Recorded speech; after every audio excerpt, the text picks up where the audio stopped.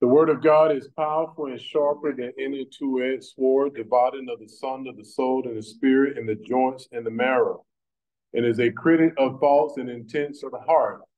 All scripture is God's breathed and is profitable for doctrine, reproof, for correction, for instruction in righteousness, that the man of God may be thoroughly equipped and furnished for every good work.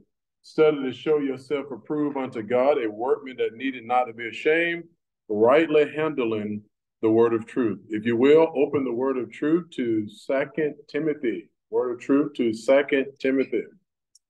Be courageous and faithful, even in the midst of difficulties.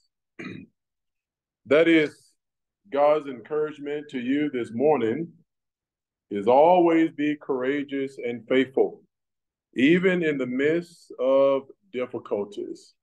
That is Paul's encouragement to Timothy as he approached death.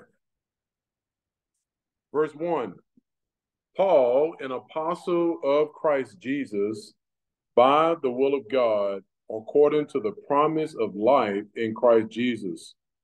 To Timothy, my beloved son, grace, mercy, and peace from God the Father and Christ Jesus our Lord.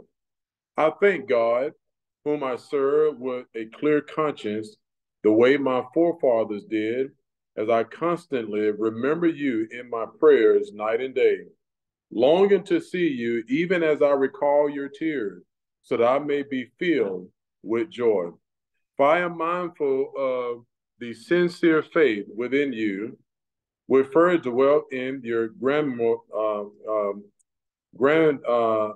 Lois and your mother Eunice, and I am sure that it is in you as well. For this reason, I remind you to kindle afresh the gift of God which is in you through the laying on of my hand. For God has not given us a spirit of timidity, but of power and love and discipline.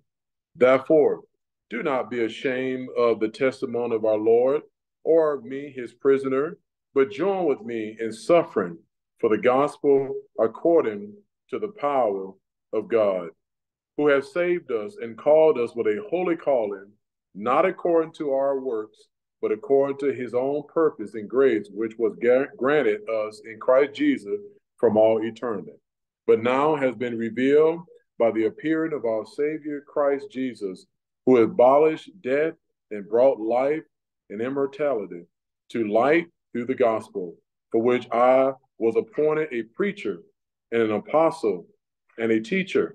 For this reason, I also suffer these things, but I'm not ashamed, for I know whom I have believed, and I am convinced that he is able to guard what I have entrusted to him until that day.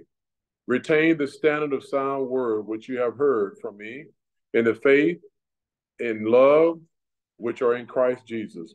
Guard through the Holy Spirit who dwells in us the treasure which has been entrusted to you. In this salutation, go back up to verse 1, and we'll start this morning. Last week we did an introduction, and this morning we'll begin to look at each one of these verses, verse by verse. In the first part we will look at this morning is verse 1 and 2. And in verse 1 and 2, we see Paul's salutation. And in this salutation, he gives a description of himself and his performance. He gives a description of himself and his performance. Paul, an apostle. Paul, an apostle. Now, this word apostle is the Greek word apostolos, and it simply means one who is sent, one who is sent. And it describes a man who is officially commissioned by an authorizing agent. And this man is given the authority to perform a task. This title carries with it authority of the one who authorized this person to carry out the task. So Paul said, I am an apostle. Now, the word apostle originally and historically referred to a high-ranking officer sent out by his superior on a mission to govern a fleet of men. In the New Testament, the word carries the same connotation of commission, someone commissioning you and giving you a responsibility.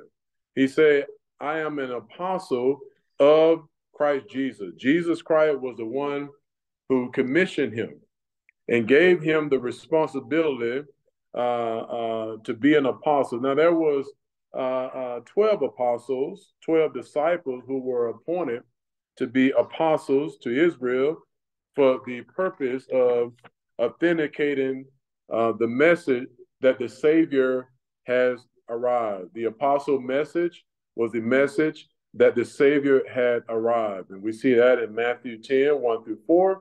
Now, following the resurrection, Jesus' resurrection, his ascension back to heaven, there were two forms of apostleship.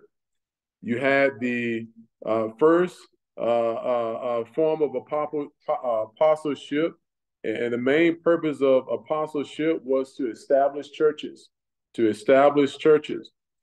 And Paul had this gift of apostleship.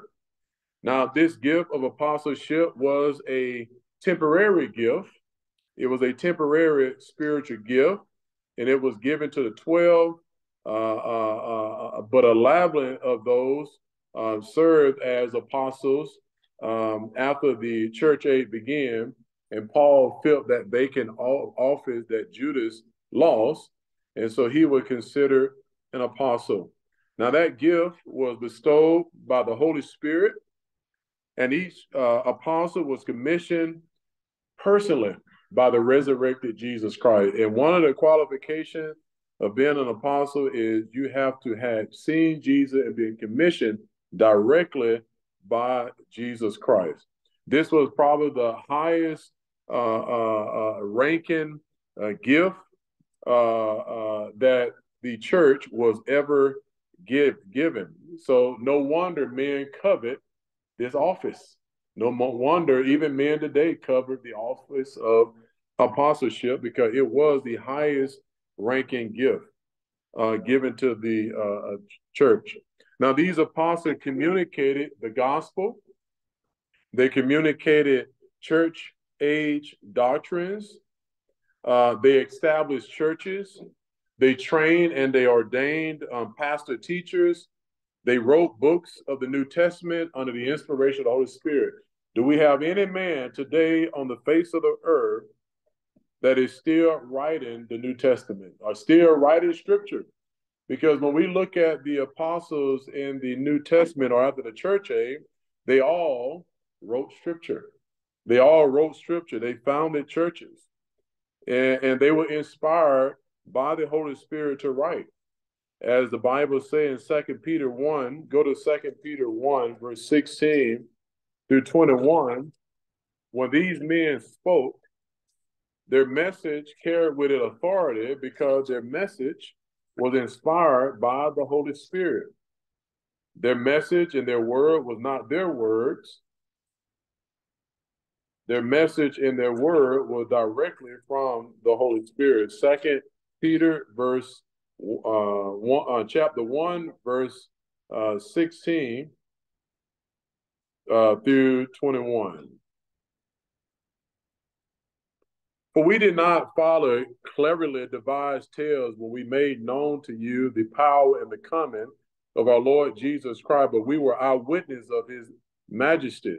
For when he received honor and glory from God the Father, such an utterance as this was made to him by the majestic glory, this is my beloved Son, whom I am well pleased. And we ourselves heard this utterance made from heaven when we were with him on the holy mountain. So we have the prophetic word made more sure, to which you do well to pay attention, as a lamp shining in a dark place until the day dawns and the morning star rises in your heart. But know this, first of all, that no prophecy of Scripture is a matter of one's own interpretation. In other words, Scripture did not originate in the mind of the men who wrote Scripture. Scripture did not originate in the minds of the men who wrote Scripture.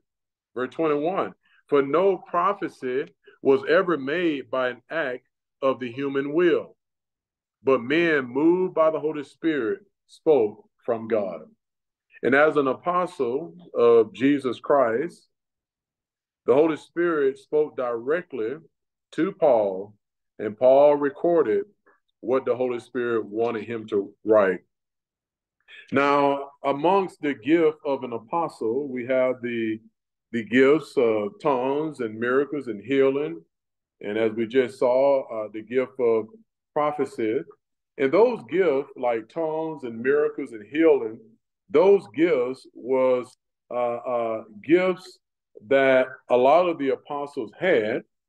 But those gifts had a purpose. But the purpose of those gifts was to gain the attention of those who hear their message, to show them that, hey, our message carries with it authority.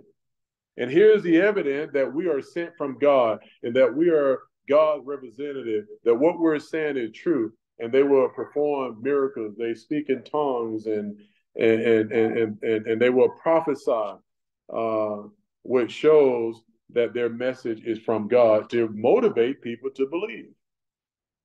Now, today, this authority of apostleship and credential do not exist. Just because someone is a sent one, a missionary or an evangelist, don't necessarily make him an apostle. We don't have an apostle today as Paul and the 12 disciples was. There may be men established in churches, but they don't perform miracles, signs, and wonders authenticating their messages. They're not writing scripture. Scripture have already been written and completed. And so the authority and credential of apostleship do not even exist today. It have been discontinued once the Bible was completed. So there's nobody still, God is not still writing scripture. He's not, everything he wants us to know is right here in the Bible. All right. And so Paul give his credential. I am an apostle of Christ Jesus by the will of God. I love that. He said, I am an apostle of Christ Jesus by the will of God. Now, this, in other words, it was God's plan that I be an apostle. It was not my plan. It was no one appointed me as an apostle. No man appointed me as an apostle. God did it. It was God's will that Paul be commissioned and given the responsibility to spread the message about the Savior Jesus Christ and the mystery doctrine of the church. He was commissioned directly by Jesus, would give his apostleship authority for the one who sent him. There's a lot of men today that carry this title, this badge of apostleship. And what they're saying is that there's no one among human with as high as office than me. Now give me your money. And actually, that's what it's really all about. It's all about money. It's all about money, power, and control. And but Paul said, I was commissioned. My commission was the will of God. You know, with him saying that, here it is, he's in a dungeon, he's in a jail, awaiting to die. And he say that my commission was given to me by God. So that explains why Paul had so much endurance. That's why he had so much endurance, so much courage. When everyone deserted him, remember, he's in jail. And at this particular time, being a Christian was very dangerous. Being associated with any of the leaders in the Christian church was very dangerous. He'd been abandoned by most of his friends. But guess what? He had endurance. He had courage when everyone deserted him because he had the assurance that, you know what? I am doing the will of God. I'm doing the will of God. I'm doing things to help others. I'm bringing them the gospel message. I did not live for myself, but I was living for others as the will of God required of me. I'm suffering because of my ministry. And so he's confident in doing God's will. If we're doing God's will, we never need to fret, be discouraged, or be dismayed. If we're doing God's will, the future is bright. The future is bright, even in the most adverse circumstance. But we question our future when we know that we're not doing what God have told us we need to be doing. If we're not fulfilling our responsibility, we will live in fear, we will be discouraged, and we will not have endurance in the face of difficulty and adversity. But Paul knew that I am doing the will of God. Even when others desert me, I am not going to be dismayed. So no wonder he had that joy and that peace and strength, even in the midst of adversity. The last part of verse 1 says, Paul, an apostle of Christ Jesus, by the will of God, according to the promise of life in Christ Jesus. I learned a secret here. I saw something. Paul chose to focus in his situation on the promise of life, on the promise of life eternal. And see, that's what the gospel does. When you present the gospel, within that gospel is a promise of eternal life to those who believe. And so instead of focusing on his death, which he knows he's about to die, he focused on the promises of God. And see, when we focus on the promises of God, it gives us tranquility of soul, even in the most difficult situation. Even when I'm on my bed dying, I have tranquility of soul because I have the gospel in my mind which promise eternal life. So therefore, even on my deathbed, I have peace. I have no fear.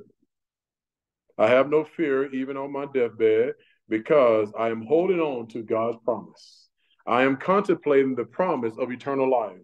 And what is eternal life? Eternal life is life as God has it. God, eternal life, have no beginning, no ending. Eternal life is God's life. And all three persons of the Trinity, the Father, the Son, and the Holy Spirit, have this life. They always existed and will exist. And the moment a person believes in Jesus Christ, God gives as a gift his own eternal life. And then, in other words, he will allow them to live forever with him in heaven, in resurrection, glorified body. No more crying, no more sickness, no more death, no more child support. None of the difficulties of this life is done once you have eternal life. That day is coming. And that's all Paul thought about in his situation. So it was his mission in life and the reason for his appointment to make known this promise of eternal life in the gospel. His whole mind was consumed with that message. See, eternal life is that spirit of life that is Christ Jesus. See, knowing Christ as Messiah and Savior is knowing and receiving eternal life. God in the gospel message promised eternal life to those who believe. Go to John 17:3. John 17:3. John 17:3. The Gospel of John 17:3. The Gospel of John 17, verse 3.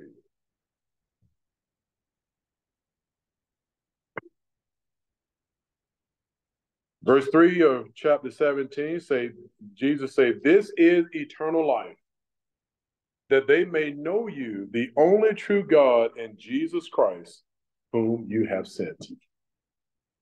Jesus said, this is eternal life. And John records Jesus' word here, this is eternal life. And then go to 1 John chapter 5. 1 John chapter 5, verse 11 and 12. 1 John chapter 5, verse 11 and 12. 1 John chapter 5, verse 11 and 12.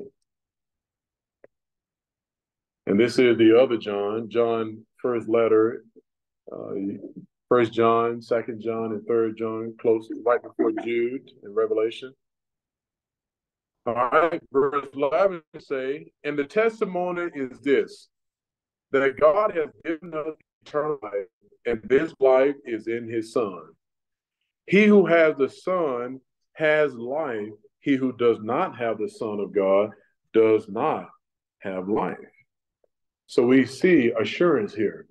So what was Paul thinking about as he await his death in a Roman prison for the second time? He have occupied his mind with the eternal life that will be realized in the future. He had assurance, and this assurance gave him confidence and endurance. It kept him from having a pity party.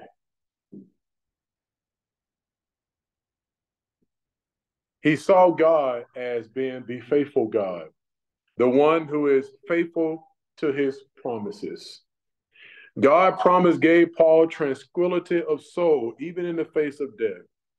The promises of God give peace in the midst of a storm. You know how when it's storming outside, some birds be singing even when it's storming. And that's how believers should be. We should be singing even in a jail cell. Long as we're doing God's will, we should be singing. That is that tranquility of soul. And the only way you can have tranquility of soul, you must know God's promises. You must believe God's promises. You must apply God's promises to the circumstance. And then you just rest in the promises of God. If you don't know it, do study the word. If you don't believe it, and if you don't apply it to the situation, all you have is stress. All you have is complaining, pity party, when you don't concentrate on the promises of God. See, Paul was faithful. He was a faithful man to God because he knew God was faithful. And God had already been faithful to him throughout his life. And therefore, Paul was motivated to be faithful just as God was faithful to him. See, when God is faithful to us and doing what he says he's going to do, then we are obligated to be faithful to him. In the midst of all odds, in the midst of difficulties, we should not throw the towel in. We should not roll up and say, I want to commit suicide because of my difficulty. No, you be faithful to the plan of God, even in the midst of difficulty.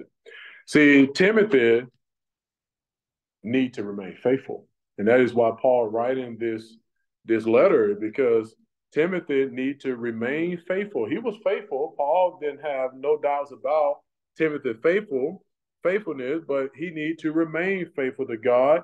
Remain faithful to your ministry, even when others are being low-key Christians. Even when others is not sharing their faith. Even when others are cowards and shrinking away from sharing the gospel or being associated with those aggressive Christians. Those Christians that are just so fired up for Jesus. People tend to don't want to associate. Hey, that's too much. Hey, you're doing too much. All this talking about Jesus around me and my friends. Hey, I don't know Hawkins. He's such a Jesus freak. I'm gonna have to, hey, take that somewhere else. Even Christians act like that sometimes. If they see the pastor coming around, they're like, oh, that's a pastor. They go to hide under the bleachers. I'm with my friends now, and what are they going to say if I'm sitting here talking to the man of God? And I tell you, if you want to run people who are really not your friends away, just go to talking about Jesus. You go to sharing the word of God with them in God's perspective. You're right there. I tell gang members in the prison, I say, hey, you don't have to tell nobody that you're giving up the gains and all that. Just live for Jesus and proclaim God's message. You will run everybody away. You run all the game. You ain't have to tell them, hey, I'm no longer sex. I'm no longer claiming sex. I'm no longer a crip. You ain't got to tell them that. Just go to talking about Jesus and talking about the Word of God and sharing your faith, and they will run away from you. You won't even have to worry about it. Many of Paul's fellow workers had forsaken him, the messenger, and the message, their ministers, because they was cowards. They was afraid. God had been faithful to them, but yet they were not willing to be faithful to God. Even in midst of ridicule, even midst of opposition and persecution, they was not willing to be faithful and share their faith. Or be associated with those who are just aggressive in their ministry like Paul. Paul was an aggressive evangelist, minister. In verse 2, to Timothy, my beloved son, to Timothy, my beloved son, grace, mercy, and peace from God the Father and Christ Jesus our Lord. Notice his affection for Timothy. He said, my beloved son.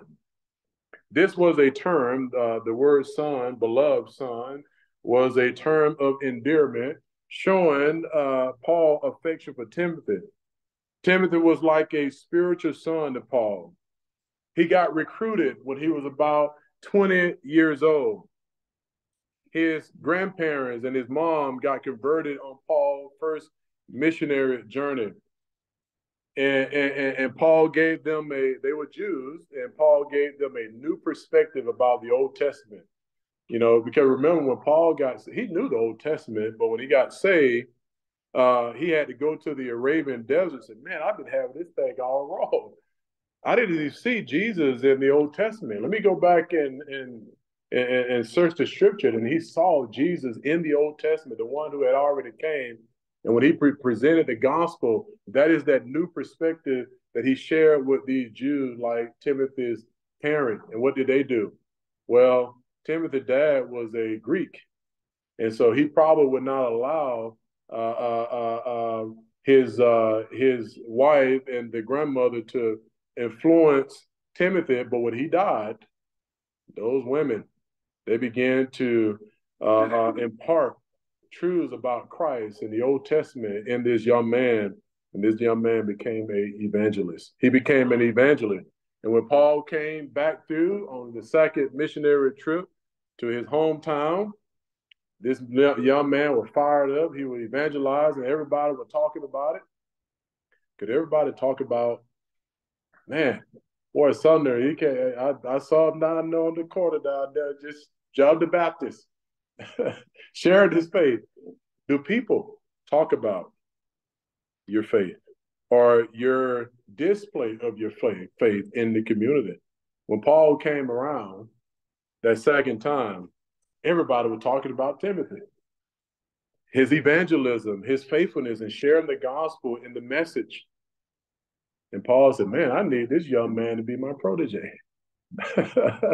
I need him with me. I need him to become my student.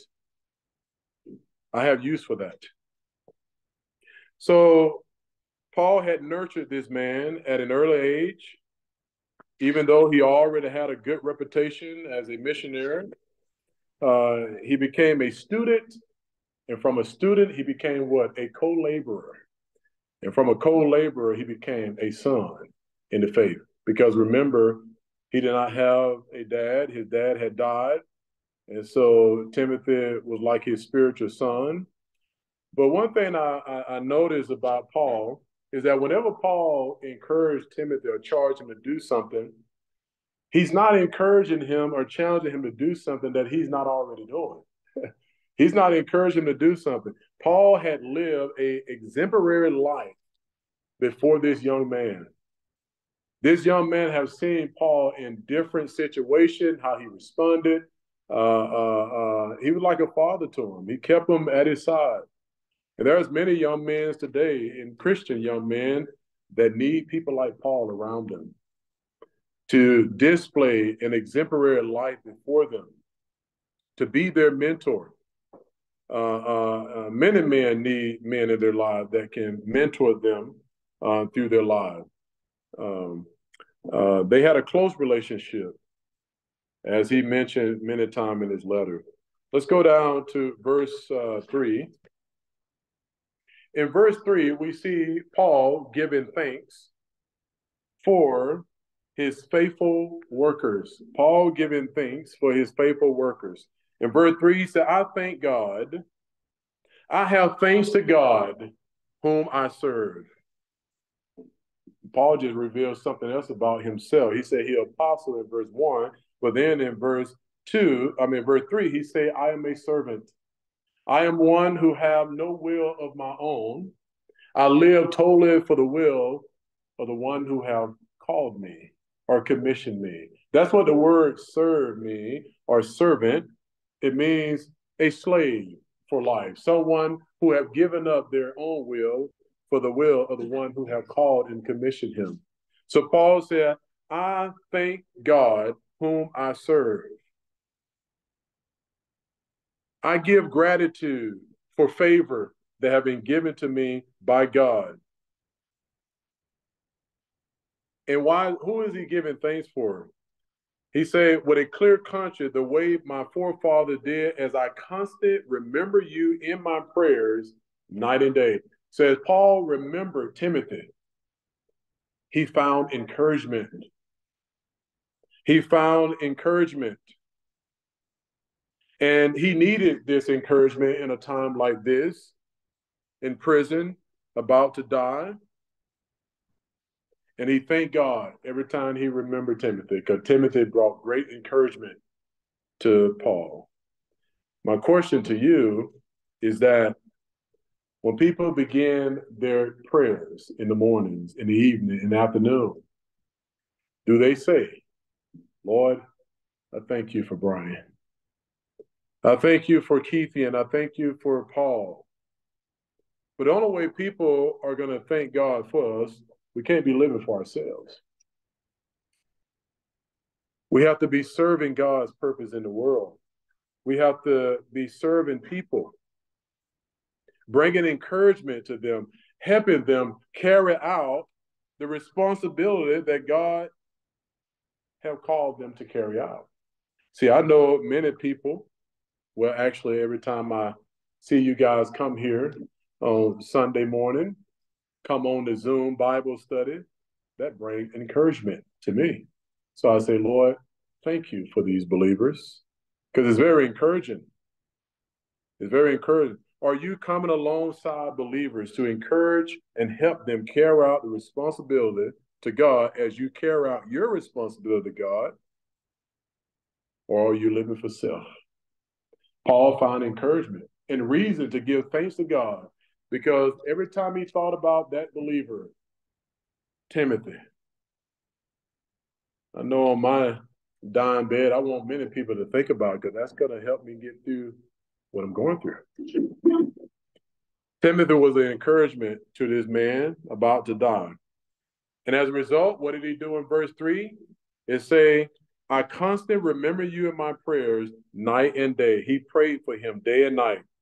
And then in verse 4, he say, I long to see you.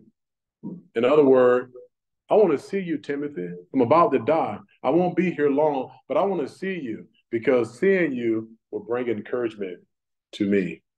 When people see you, did that bring encouragement to them? Or do they hate to see you? Or wish, I don't want to see him today. And then in verse 4, he said, long to see you, even as I recall your tears, so that I may be filled with joy. In verse 5, for I am mindful of the sincere faith within you. So here's what encouraged him. He said, I am mindful. I am confident of your faith, which first dwelt in your grandmother, Lois, and your mother, Eunice. And I am sure that is in you as well. So Paul had complete confidence that Timothy's faith was sincere. What does it mean to have sincere faith? Faith without pretense. Faith without pretense. His faith did not appear true as some, but was true. See, that was a lot of believers that was not providing encouragement for Timothy, because their faith was just pretense. They were pretending that they had true faith, but they were demonstrating that they did not have true faith. See, Timothy wasn't wearing a mask on Sunday. He wasn't wearing a mask during the week. Timothy was without hypocrisy. He was not wavering in his profession of faith. This man was firm in his faith. See, people who are wavering in their profession of their faith don't bring a whole lot of encouragement to missionaries. They don't bring a whole lot of encouragement to men like Paul in the face of adversity. But then what he say in verse 6, and we'll close with this. In verse 6, he say, for this reason, I remind you to kindle afresh. Timothy, don't let the fire go out. Don't let the fire go out. Kindle afresh. So if he have to charge Timothy to kindle afresh something, that means that the fire was going out. The fire was going out. Maybe he was not as excited, or as, he probably, because think about it. All his old friends and all co-workers have abandoned their ministries. And you're just standing there feeling all alone. There's a few like Paul, but have you ever been there where you look around and nobody seems to be as excited as you are? You can get kind of a little discouraged a little bit when it seems like you're in it all by yourself. But he say, stir up.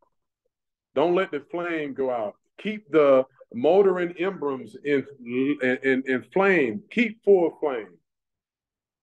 In other words, don't be ashamed. He said, keep full flame the gift which is in you through the laying on of my hand. You have a spiritual gift. You have a spiritual gift. Don't neglect that gift. God gave you a spirit of fear. Stop neglecting your gift. Stop neglecting the message of the gospel, and don't be ashamed of the gospel. Don't be ashamed of me as the minister of the gospel, because everybody else was doing it. And Paul would just encourage him, don't be like everybody else. Don't run with the crowd. Don't run with the crowd who is abandoning their faith, who are hypocrites. Don't run with the crowd who don't want to associate with those Christians who are serious about their faith and are faithful. Keep full flame. Don't let what everybody is doing influence you. Keep doing what God has called you to do. All right, we're going to stop right here, and we'll pick up here when we come back on next week. Let's close in prayer. Father, we're so grateful for men like Paul and men like Timothy, who even in a face of difficulties was confident, were courageous, had hope, had tranquility of soul, and they revealed to us through their lives how we can have tranquility of soul even in the midst of persecution. Help us to endure by your grace and be faithful even when everyone else is not faithful. Help us to be faithful so that we can make an impact in the world. Help us not be ashamed of the message that can save a lost person. We ask these things in Christ's name. Amen. Y'all have a good day.